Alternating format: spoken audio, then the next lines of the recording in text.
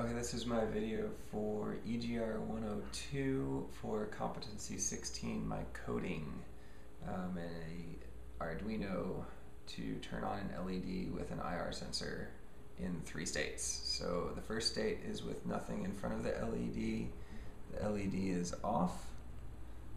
The second state is if we put our hand 18 inches above the LED stays lit. The second state is if we move our hand within 6 inches of the LED, it blinks 5 times per second. And then we take our hand back away and the LED goes off again.